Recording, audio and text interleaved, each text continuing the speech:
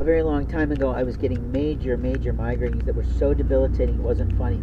Some of my siblings who were similar to me thought, well, you're just getting the same things I've got with the same cellular health that I have, and the answer is no, I don't.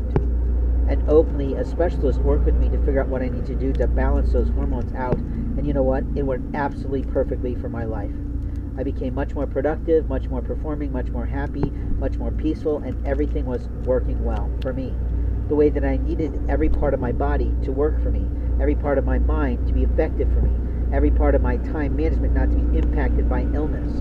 But someone thought they'd play a doctor, and that person was a law enforcement officer, and he didn't have the right to do that. He's not a medical practitioner, he's not a specialist in what I went through, and openly, none of that is his business. But I did test them one time, and I claimed something at them one time, and wasn't it interesting that they all seemed to know? When the fuck did we allow law officers to know about our medical rights? When the hell did we authorize that? We sure didn't do that. I think that might have come out of the Obama era.